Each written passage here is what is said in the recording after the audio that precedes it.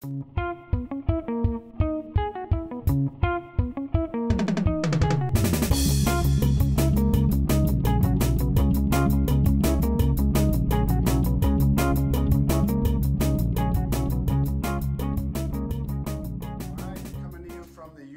Boathouse. Jeff Sweenor here. I rode in 1982 to 1986, built the boathouse in 1992, and have predominantly been responsible for the maintenance of this place. But now we need your help. We've got some major things going on here.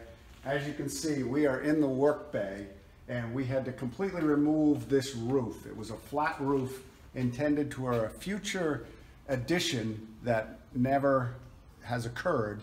And subsequently that roof developed some leaks over the years and just really manifested into a major problem.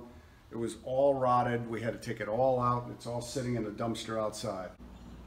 So we're out here on the top deck now, and we took that deck off. We took the rubber roof off. We took the plywood off, which was all rotted. We've got a little bit of spot areas which has affected a little bit of rot in the floor trusses. But we can repair those, repair each one of them as we need. We're going to re-plywood this. We'll put a new rubber roof on, and that should get us another 20 years. In the meantime, we've got the whole east side of this building still needs another roof. So the west side was done a few years back, and now we need to do that east side, so that's another project. So here I am in the boiler room, and the problem with this room is that it's a little too low. It's a little too small, and it just really wasn't the right setup to begin with. So our plan is I'm going to take this wall out and extend this little dog shed roof over so that we have a more suitable sized room for the boiler. And then I'll build a platform up so that it's at the same elevation here. So we've got another functional request by the team, and that is to take this wall down. So this is a truss roof, so this wall isn't bearing any weight, and to open this up into the weight room next door, they think it'll give them a lot better use of the space. So we got some exterior maintenance that really needs to be attended to. You can see there's a hole there that bees are actually in. That was basically dug through by insects and rodents, but there's a little bit of strip along the bottom of that Texture 111 siding that needs to get repaired.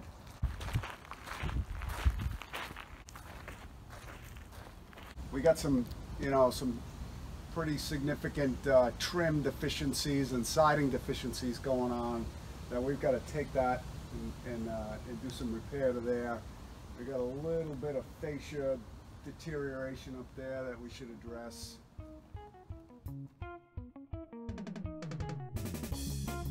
Okay, URI crew. So in closing, again, Jeff Sweenor, reaching out for your help.